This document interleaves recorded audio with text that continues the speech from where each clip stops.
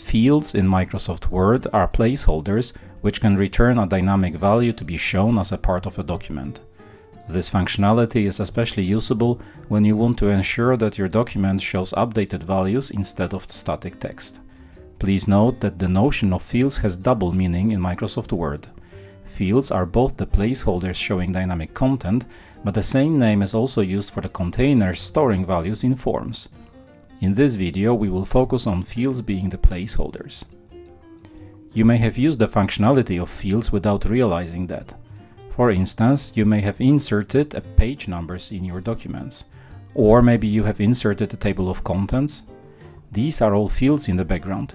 However, fields are much more than just a page number or table of contents.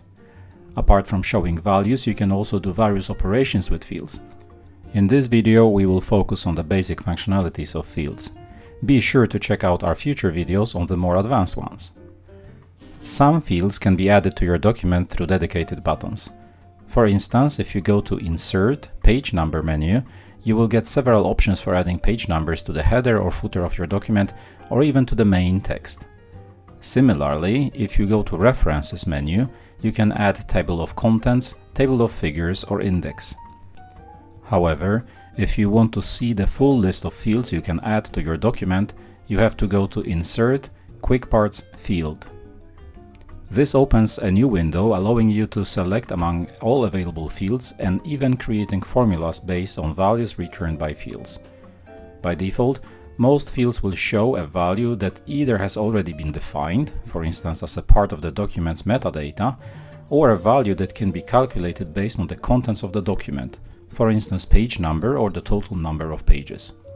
However, in certain cases you will be able to define the value shown by the field you are adding, and this in turn will update the related metadata field. More on this a bit later. Let's start with a simple example. If you want to add the page number to your text, you know that you can use the Insert Page Number menu. But you can achieve the same effect if you go to Insert, Quick Parts, Field, and then select Page. Similarly, if you want to show the total number of pages in your document, just pick num pages from the list. Please note that in both cases you can also define the format in which the page number or the total number of pages is supposed to show. Another example of how fields can be used is to show the creation date of the document. Of course, you can always type it manually, but that can be cumbersome. Instead, pick Create Date from the list of fields. If you want to show the author of the document, simply pick Author from the list of fields showing when you click on Insert Quick Parts field. Please note that in this case, apart from being able to choose the format of your field, you also see an empty field property called Field Name. If you leave this field empty and click OK, Word will show the author of the document as it is defined in the metadata of the document.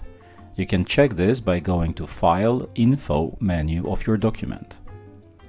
The author field is an example of a field for which you can define its value while adding it. If you enter a value in the Field Name field in the dialog opening after clicking Insert Quick Parts field, it will not only show in your text, but it will also update the metadata field of your document. Most fields will update automatically, but in certain situations you may need to manually refresh a field. You can do it by right-clicking on the field you want to update and then clicking on the Update field in the context menu. Alternatively, you can click on the field you want to update and press F9.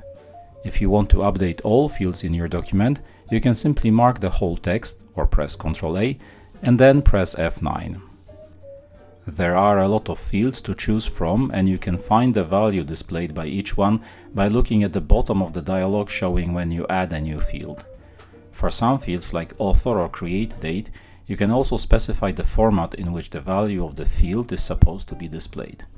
However, there are some fields for which you can specify an additional property with which you can further define what value is to be shown. An example of such field is Doc Property. If you pick this field to be added, you will see that you can then specify which property is to be shown. Some of these properties overlap with fields defined in the field list, but some are different.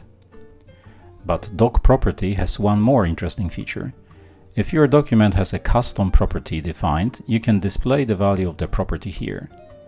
There are different ways of creating custom properties, especially if you store your document on SharePoint, but here we will show how to create a custom property from within Word, regardless of where the document is stored. In order to do so, go to File, Info, and then click on the down arrow next to the Properties field. This will show a menu with only one option, Advanced Properties.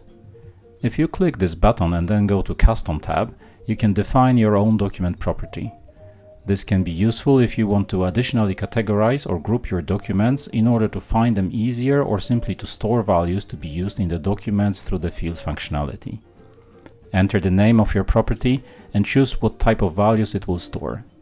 Finally, define the value of the property and click OK. If you then want to use this property in your document, simply go to Insert, Quick Parts field and choose Doc Property.